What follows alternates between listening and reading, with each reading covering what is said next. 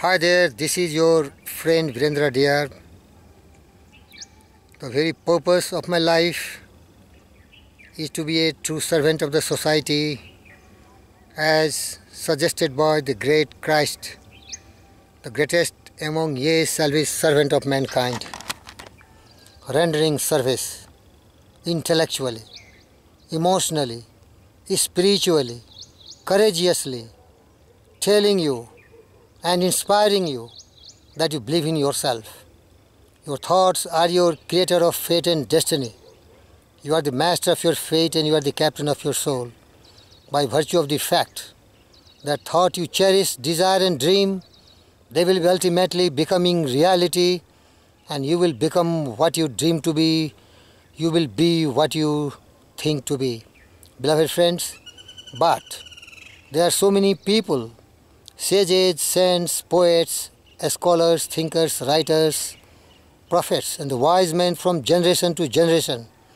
They have dedicated and committed their life in the service of mankind, and they discovered the true path leading to success, prosperity, cheerfulness, and immortality. My very purpose of life is to get the background from their learnings and those lessons mixed with my own interest and my own experience I should pass on to you. Basically, I deal with success. And as you know, to be successful in life, you need to have the 6 basics: desire, decision, faith, persistence, mastermind alliance, and well-organized planning. Also, you can say in different way, a definite purpose in life backed by a tremendous faith and belief, and executing your definite plan of action continually, persistently, in the partnership of the best brains called the mastermind alliance, and going extra miles, doing much more beyond the expectations of the people, and then you are going to be successful. But if you have reached your goal and you have become a person of your dream, your vision and ideals have been realized progressively, deliberately, still you need to have peace of mind, you need to be happy, and you need to be serviceable, respectable and honorable. For this, beyond this also you need a lot more things to learn, to cherish, to dream, to set to develop the basic principles of living a peaceful and happy life. Because you know, money alone cannot give you happiness. Just by achieving your goal and purpose and aim of life, you may not be very happy. To be happy, you have to learn some basics, principles of life. And in that context, beloved friends, this true servant of yours is going to share some noble thoughts of a great poet, Henry Wordsworth Longfellow, the Song of Life or the Psalm of Life. And it goes, what the heart of a young man said to the psalmist, Psalm of Life. Tell me not in a mournful number, life is but an empty dream. The soul is dead that slumbers, and things are not what they seem. Life is real, life is earnest, and the grave is not its goal. Dust thou art, to dust returneth, was not spoken of the soul. Not enjoyment, not sorrow, is our destined end or way, but to act. That is tomorrow finds us farther than today. Art is long and time is fleeting. Our heart, though stout and brave, still like muffled drums are beating, funeral marches to the grave. In the world broad field of battle, in the bivouac of life, be not a dumb driven cattle, be a hero in the strife. Trust no future, however pleasant. Let the dead past bury with his dead. Act in the living present.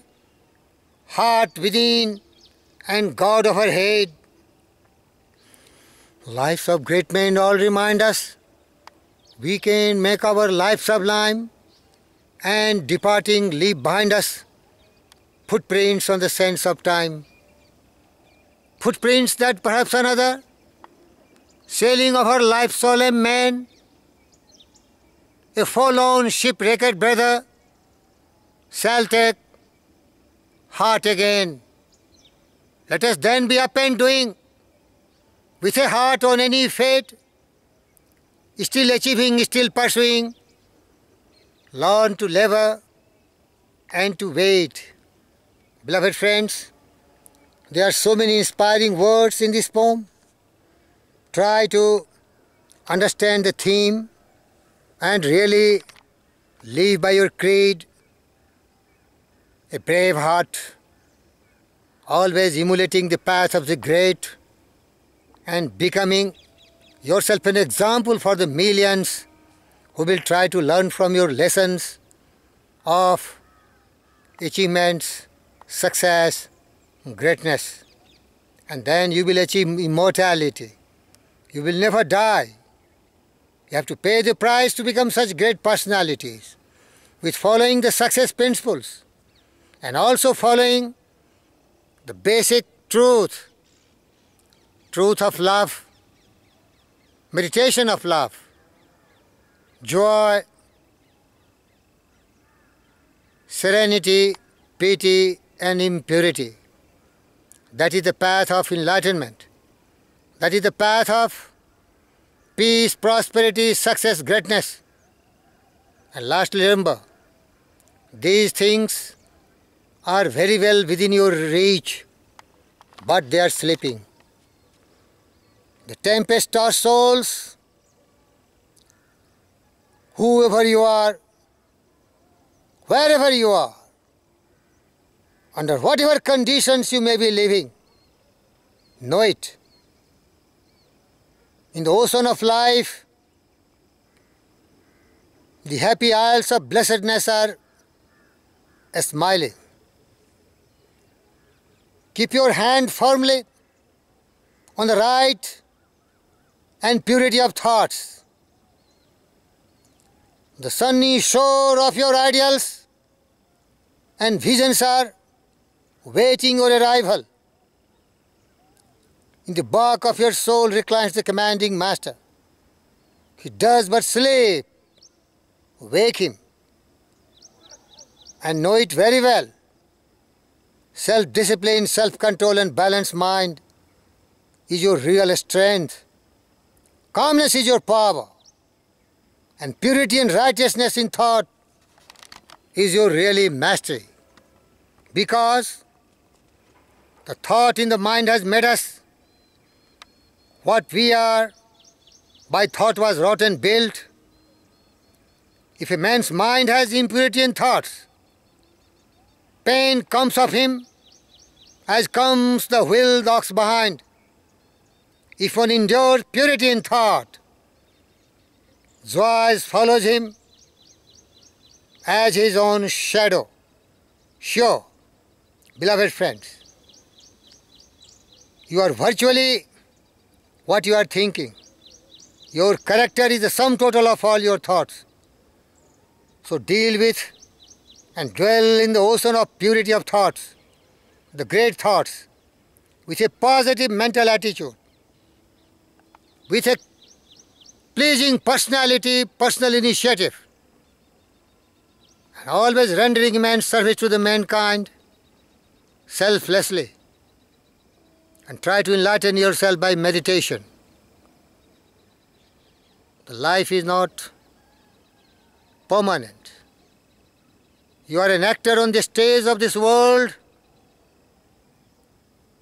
Live sweetly, serenely, happily, cheerfully, joyfully, every moment of your life, free from all evils, thoughts, dwelling in the tranquility, serenity, immortality, by virtue of the thought of generosity, kindness, compassion, philanthropistic approach, just by being yourself happy and enlightenment, just by being yourself great and successful and enlightened.